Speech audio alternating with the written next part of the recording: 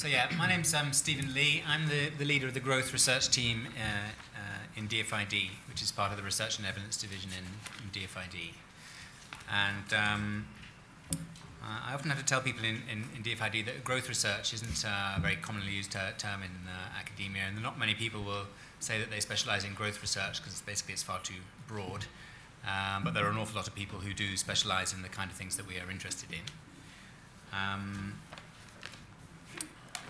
It's such a potentially broad term that we do try and create a bit of a boundary around it and a focus within our program. So basically, we're not very interested in adjustments to growth or income levels in middle-income or upper-income countries. We're very interested in growth in low-income countries. And I think if we characterize the typical low-income country as having an economy which has got a large traditional agriculture and maybe some natural resource extraction and maybe some non-tradable activities, non-tradable services, then we know that that kind of economy can often experience quite a few years of quite high growth without really changing those characteristics, and that kind of growth can often reverse again.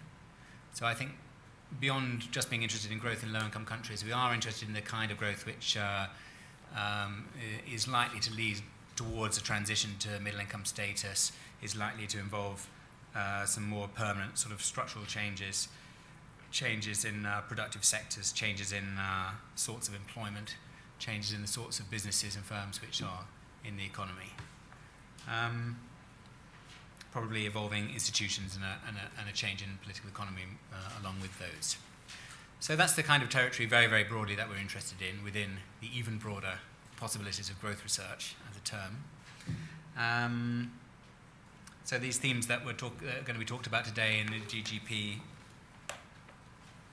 need to relate to that. So it's going to be agriculture and structural change, innovation and productivity shifts to do with those low-income to middle-income shifts, and financial sector that's suitable for a low-income to middle-income transition. I'd say a tiny bit about methods, which is basically just to say that we welcome a mixture of methods. So I work for our chief economist is Stevan, who's an economics professor in Oxford, and the other director in our division is the chief scientist, Chris Whitty, who is a professor of international health and infectious diseases, amongst other things. Both of them, certainly Chris is very clear about what an RCT is, and in fact I think sometimes is a bit skeptical about the social science version of RCTs which he sees. We welcome RCTs, definitely, especially if they think they're going to work and be useful. But we also welcome large sample studies where there's going to be, added knowledge and relevance. And we welcome case studies and historical perspectives. So there's nothing really exclusive on methods. We would like a broad mixture.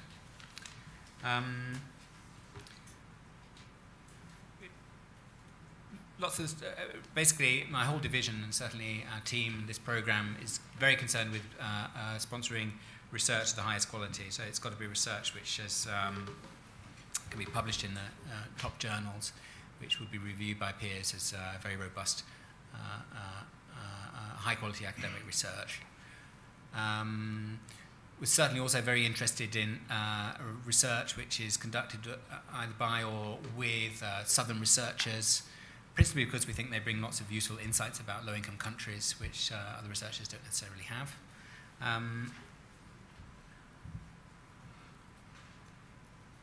We're also extremely concerned about policy relevance, or relevance anyway, decision-maker relevance.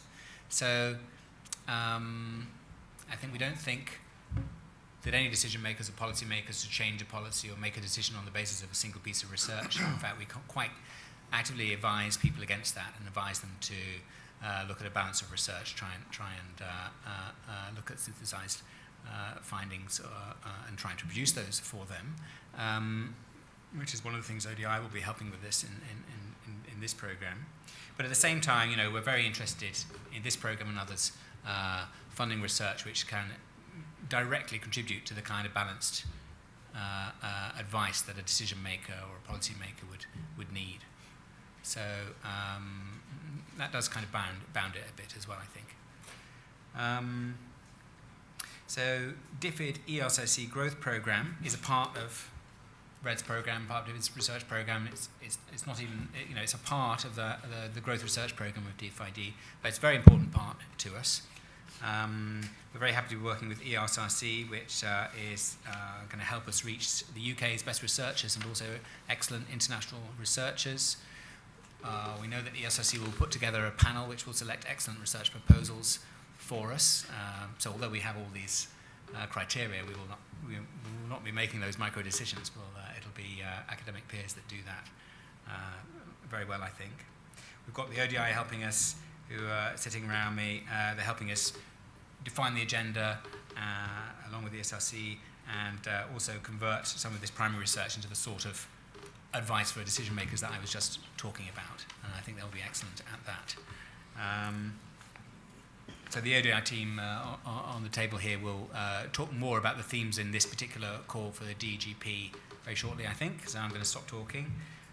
But just a final word to say that there are plenty of resources available in this call for excellent research proposals. So please listen carefully, think hard, and make an application. Okay, thanks. Very good. Thanks a lot, Steven. Could you just say something about how it fits alongside other big programs in DFID looking at growth, like the International Growth Centre and PEDAL? What you mean is what some of the other large programs are? Yes, and how this relates to it, how it's different to them, how it complements them. You're about to... I think I mentioned that the themes here are finance, agriculture, and innovation. So I suppose the innovation does certainly overlap with some of the other programs that we've got.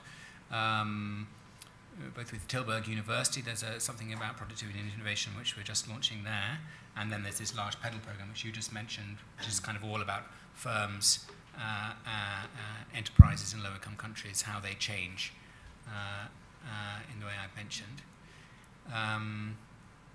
ISA, you just mentioned, is another of our large programs which is all about labour, supply and demand of labour, labour institutions, not very overlapping with this, so, but I think I mentioned that we're very interested in seeing economies change, and one of the dimensions of which they change will be the way that the type of employment changes. So if there isn't a change in the type of employment, then even though there's growth, we think that maybe that's ephemeral growth. Whereas if we see big structural shifts in employment, we know that something's going on.